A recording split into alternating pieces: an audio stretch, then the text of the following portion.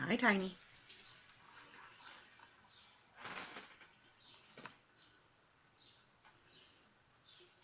All right, we are live. Good afternoon, everyone. It is actually a rainy day, which we haven't had much of in a while. So hopefully maybe there'll be a few of you watching because you're bored and at home scrolling Facebook. I was going to say Twitter. It's not Twitter, it's Facebook. So anyway, and right on cue, the bird. Hi, Afra. Yeah. Okay. So last week, Afra, we did the bottle painting. I'll show you the final. Forgot to grab them, but they're right here. The final 3. So this was, my roommates painted along with me because they both had the day off. So here is one of them. There is, paper's so wet from the humidity. There's another one. And there is mine. Yeah, mine. Thanks, Afra. So those are, that's what we did last week. This week, we're doing, Afra's comment that Afra's excited about the rain. Afra's excited about everything all the time, especially when I talk to my computer.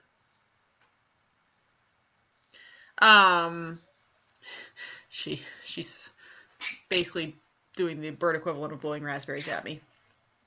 Anyway, this week we're doing 2 things that are crafty but also practical if you like birds and plants. So the first thing we're going to do is we're going to make a homemade bird feeder. We're using slightly different tools than usual, at least for some of it. Afra! Oh my god, bird, please, settle yourself. She's been very quiet today, I think, listening to the rain, and so now she's like, now I do all the screen.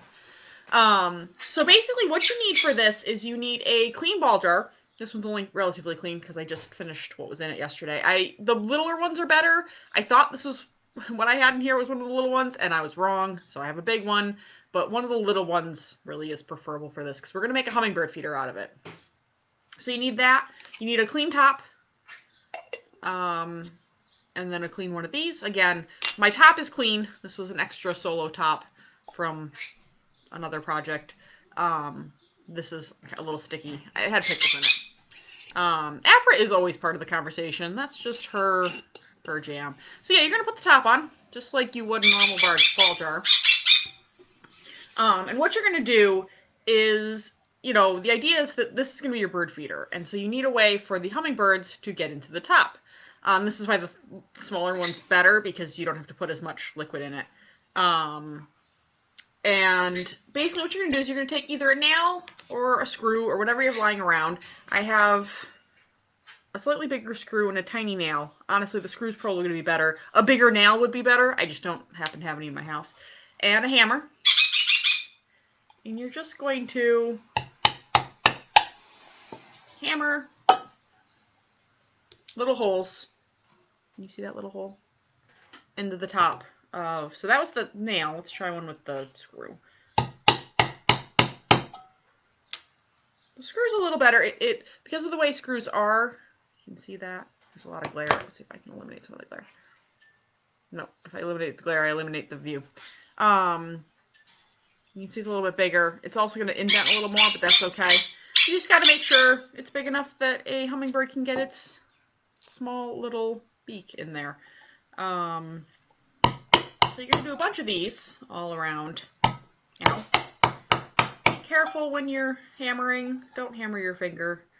I just hammered my finger a tiny bit because I was paying more attention to the screen than to my hammering.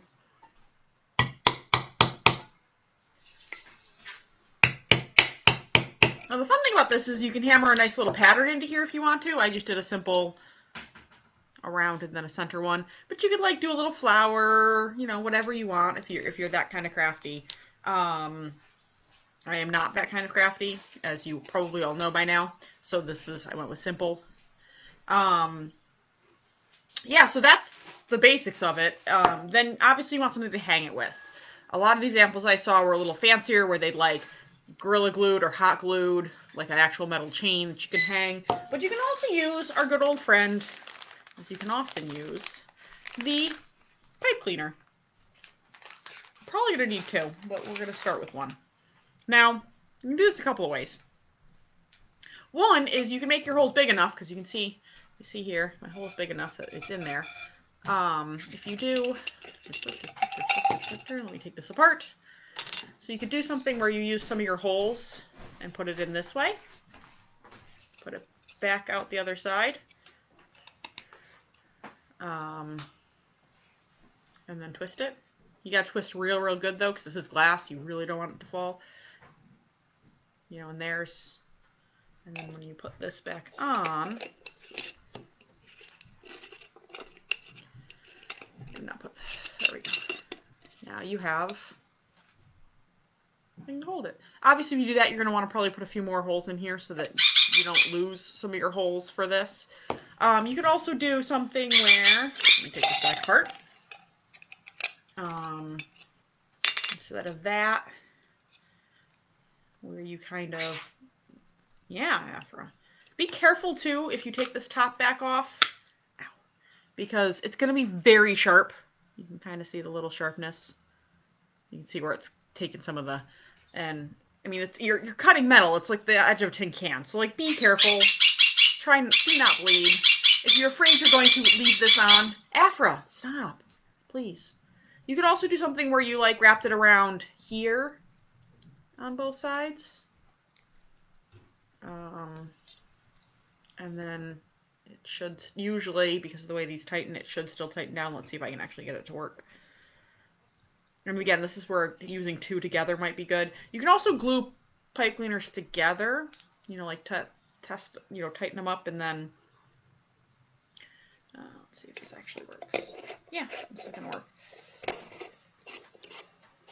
Well, sort of. Tighten it, and then they've pushed together, so you gotta kind of. I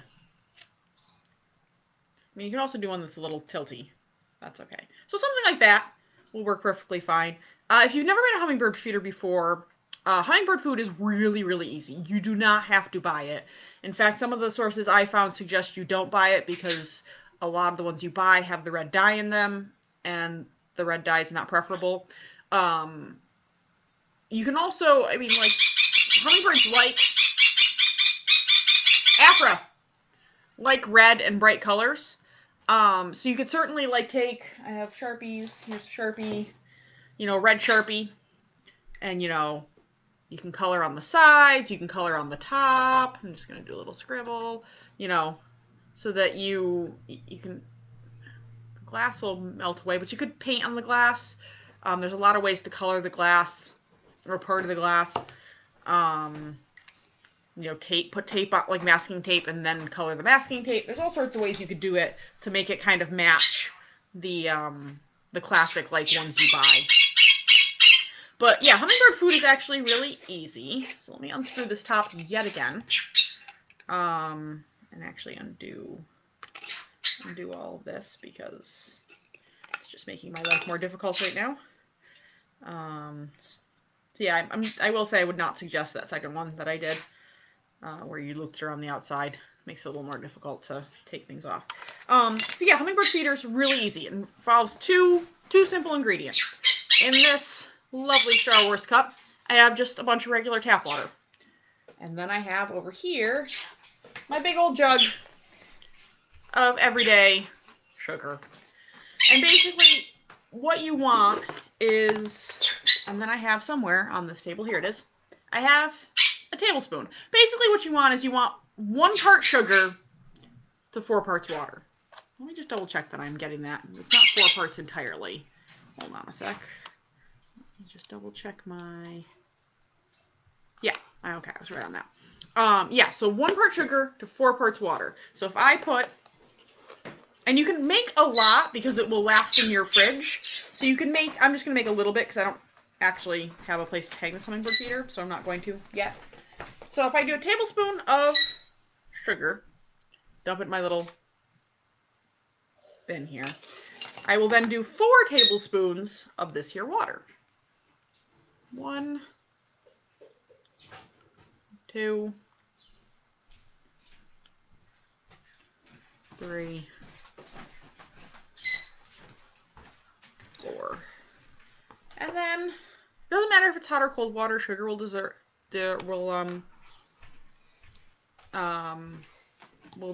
all of them. And then you just give a good stir. Hot might be a little better, it'll dissolve a lot quicker, but if you keep at it, you can hear that mine,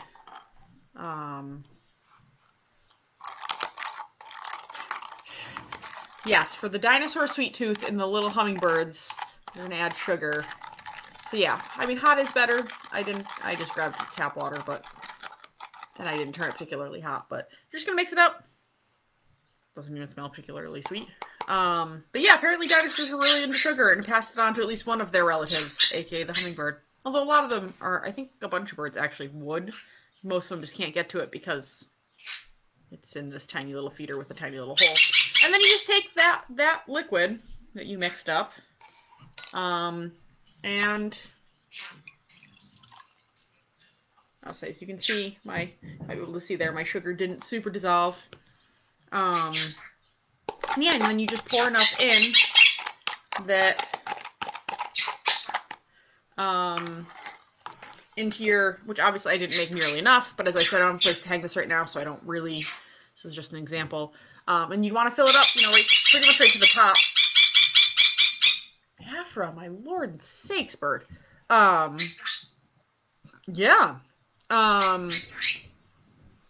That's why the little ones are better, so you don't have to put as much in. And you should replace this water every couple of days. Pour it out, give it a good rinse out, put new water in. But yeah, I mean, you can, so there you go. There's your hummingbird feeder. I'm not going to tilt it too much because there's now liquid in here. But I can at least, there we go. You can see the top. And yeah, feel free to decorate it in any way, you know, paint, manner, shape, or form that you, but bright colors are good. Bright colors. Afra! Can we stop yelling for 30 seconds, please, my friend? She only stops yelling when I make eye contact. So yeah, so that's, yeah. So that's how she's really into it because I'm talking about birds. So that's how you make a hummingbird feeder. So the second thing we're going to do is possibly even more simple, even simpler. You're going to take a toilet paper roll, which is something we all have laying around, or at least easy to save. And this is a planter for plants. And basically the idea behind this is that you start a plant for seedlings, so you can keep it inside, like on a plate or whatever, and kind of get it going. And then you can plant this whole thing in the ground. The toilet paper roll will dissolve, and the plant will just grow. So you're going to take it and you're going to cut it in half. I do not have quite the right scissors for this. All right. Yeah, there we go. All right. There's my half a toilet paper roll. You're then going to cut. She is so loud today. I apologize. I don't know what's gotten into her. I think it is because she's been so quiet today.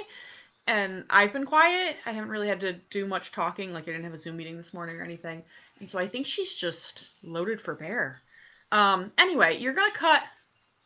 Yeah, you're going to cut about a third of the way up. You're going to cut 4 little. I have to go way up this way because the scissors. You're going to cut 4 little slits. About a third of the way up. That's more like a quarter. Cut a little more. And basically at each cardinal point. So, as much as cardinal points are, so you want 4 equal segments basically, or as close to equal as you can get. Because it is just, I mean, you don't have to like measure the circumference and cut and all that kind of stuff. Just eyeball it the best you can. All right, so I have 4 equal cuts in here. 1 here. 1 here, 1 here, and 1 here. And what you're going to do is you're going to just fold in. Basically, you're going to, if you've ever had to fold a box It's hard today because the toilet paper roll is like melting in my hands because of the humidity. But if you've ever had to fold a box like without taping it, and so you do the uneven sides, that's basically what you're gonna do with this on a very small scale. So I'm gonna do that and then show you what it looks like. No, you go under. You go under. You go over. I always have to stop and think. You go over, you go under. I gotta do this on the table. Sorry, guys. All right. So yeah, so you end up with it looking like this. And yeah, there's gonna be a little bit of a hole because it's just how it works. You can cut up a little higher and try and eliminate that hole. I'm just gonna, I have a, Hefra, my goodness. So I think it's because she got screen time last week. Like, she actually got to be on screen, and so this week she's like, well, why am I not on screen? I am clearly the star of this show. So, you can also cut it up a little bit further so that you have it, but you also want enough space, enough depth for your seedling to have some, because a lot of, if you've ever planted seeds before, a lot of them, they want you to like plant it like an inch deep or whatever, and so you want to make sure you have enough of your toilet paper roll to make that happen. You can also not cut it straight in half. You know, if you know you have something, you know, you have one that maybe could be a surface one and one that can't, then cut it like here instead. Yes, Alyssa, Afra was on screen last week. If you haven't watched it, twice actually. If you haven't watched last week, you need to go back and watch it. I'm going to be done in a few minutes, so then you can go back and watch it. So yeah, you can certainly cut it unevenly, too, if you know something needs to be planted deeper, so that gives you more. Or you can even use the whole toilet paper roll, although that's a little difficult because, I mean, I don't know about you, but my finger is quite a bit shorter than this toilet. My longest finger that I will use is quite a bit longer than this roll. But then again, when you cut it up, it might work. The little ones are cute. It's completely up to you what you find to be the most practical. So what I have is no paper towel. Okay, that's fine. You know what? Sometimes that's just what pants and shirts are for. It's only sugar water. All right, I'm gonna clean off my trusty tablespoon. Now I'm sticky because I have sugar water all over me. And I have a little bowl that I poured out of just basic potting soil. We happen to have some on hand from previous potting projects, so I just grabbed a little bit of it. Obviously, you can use the whole bag, a big bag or a little bag. Because of my setup here, this is what makes the most sense for me. So then you're just going to take some of this potting soil. And I'm using the tablespoon not because I'm measuring out the soil, but merely because trying to pour from this into this is more of a disaster than I'm willing to take. Even with the cover on this table, I've already gotten dirt everywhere. So I'm going to just use the tablespoon as a way to kind of direct my dirt. And let me see if I pour you into here. Let me just see if I can kind of shift a little bit. So now you can see it's just sitting on the top of the upturned Star Wars cup now. But I don't want to hold it up because of that little hole, some of this dirt's going to come out. And if I hold it up, I'm just going to cascade dirt everywhere. So I'm just going to take my, got real washed out in the background there. I apologize. I love how you can also continue to see like how this room is evolving. If you've watched all of these, like I can't imagine what it looked like the first week, and now it looks like completely different. But anyway, take my dirt. I'm already making a mess. The key is just not to make a mess on my keyboard, and as little of a mess on the floor as possible because the rest of it's easy to wipe off. I'm just gonna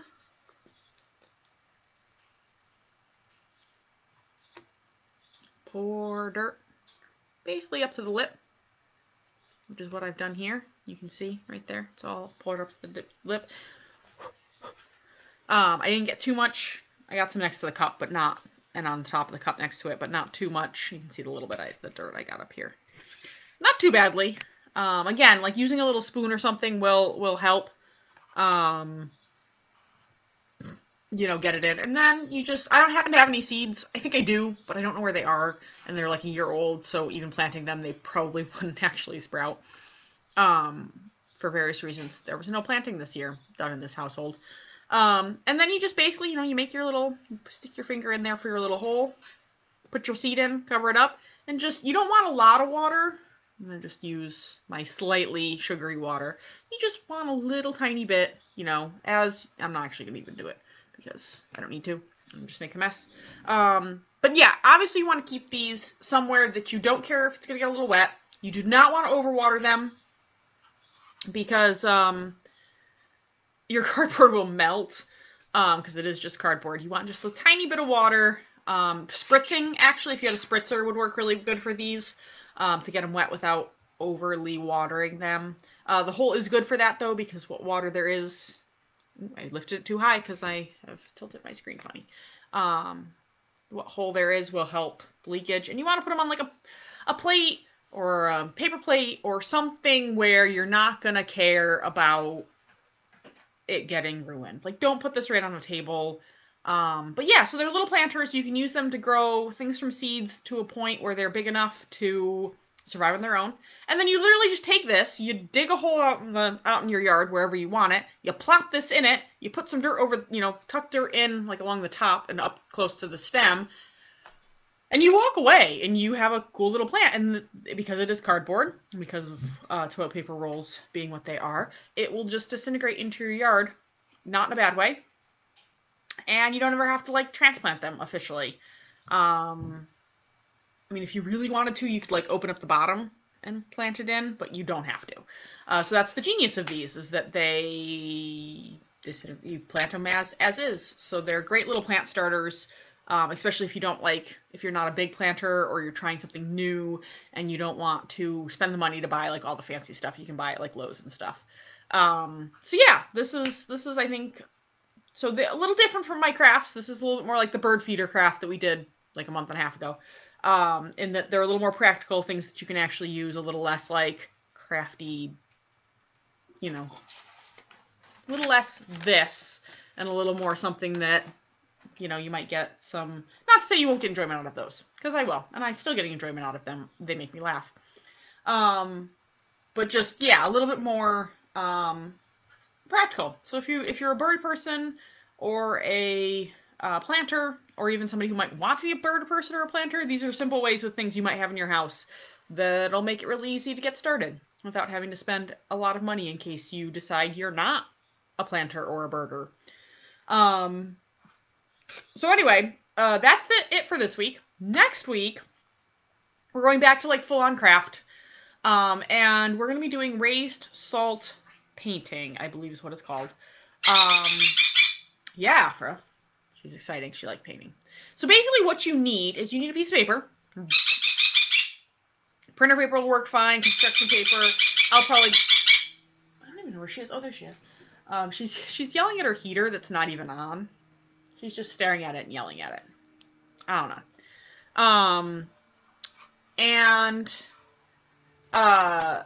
Yeah, so you get a piece of paper. I'll probably be using construction paper, but printer paper will work fine, as we proved with our painting here. Printer paper works just fine. You need glue. Elmer's, clear or not is fine, but you do need like an actual, you do need an actual glue. I will probably be using clear because I think that's all we have, but no super glue. Please, no super glue. No glue sticks. You need actual, like, factual glue. I don't know how, like, tacky glue and stuff work for this. You can test it and find out. You need salt. Just basic old salt. Don't use anything fancy. I know a lot of us have, slightly fancier salts these days. You don't need, Alyssa said she also yells at appliances. Yeah, you don't need any, fancy kind of salt. You need a paintbrush. You need, the only other thing you need is some sort of watercolor. That can be as simple, which is what I'm going to be doing because I do not have any watercolors in the house, as food coloring in water. You want it to be fairly heavy on the water. but get a nice color. And basically the idea is you draw a design with glue, you sprinkle salt all over it, and then you just touch your brush with the stuff, with the watercolor, to various points of the salt glue combo, and it'll spread out and make really cool color patterns, but only stay on the glue and the salt. I mean, unless you touch the paper, but so yeah, so that's the idea for next week's. So I'll be back again next Monday at 2, as always. And thanks for watching, and I will see you guys next week.